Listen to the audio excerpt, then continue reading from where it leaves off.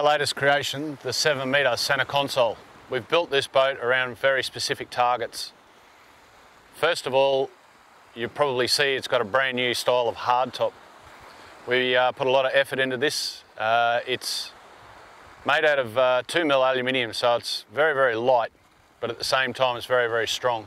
A couple of big guys can literally hang off the back of it, so there's no or minimal amount of supports, so it maximises your fishing ability throughout the boat as well. The other part of the console is down in underneath. It's got full head height, so you know somebody can stand up down in underneath with a massive amount of storage, and we've also put a toilet down in there as well. The 350 Suzuki we're running, which is a brand new model for Suzuki. It's got the counter-rotating props. So one prop spins one way, one prop spins the other. And that takes a lot of list out of the boat that we find with what we call prop torque. So that's been totally eliminated. The amount of thrust that that motor has got as well in reverse is just absolutely phenomenal.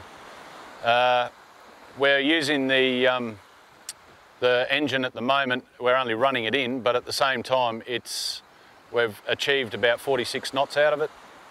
So yeah, it's going very well. The Furuno TZ2 15-inch screen is the screen that we're running with a 1 kilowatt transducer. It's very easy to use and does a great job as well.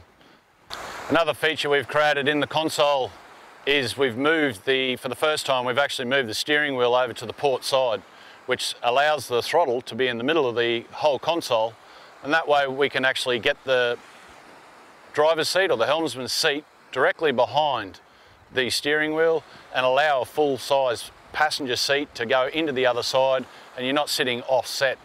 That also allows nice and easy access up either side of the console without hitting throttles and steering wheels and all the other bits and pieces. We've got a new seat box design with 2 seats that have got the folding up bolsters. That allows you to stand in behind that wheel and or fold it down, and you've got a seat slide there as well, so you can pull your backside right up against the steering wheel and you've got nice driving position. Also underneath the seat box we've got a 60-litre Elements ARB fridge freezer. So that pulls out on a drawer slide. It's nice and easy to access. With the new fridge from ARB, the lid comes up and it's all on a gas strut, so you can use 2 hands, nice and easy to access all food and drinks to get in there. You're not trying to hold it up, the lid up with your elbow. Above that slightly, we've also got a massive drawer in there which we've set up specifically for your tackle trays, so that you can nice and easily access all your tackle trays. And then just above that we've got a few rod holders that have been strategically placed there so that none of the rods hit the actual, none of the rod tips I should say, hit the actual rods up on the hardtop.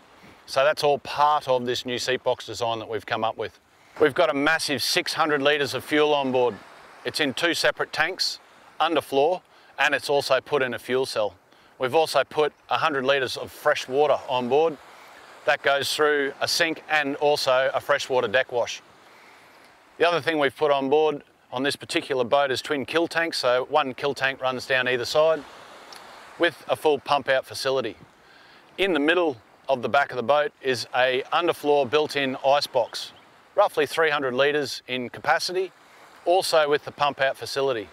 This is allowing you now to be able to put your fish down in under the floor and not take up valuable deck space with eskies. So as usual, we can fully customise the boat for you. Some of the options that you can choose, obviously suspension seats, free-fall anchors, off-road trailers. We'd love to see you down at the factory. Give us a call, come down and we'll show you through this 7-metre boat. Thanks for watching.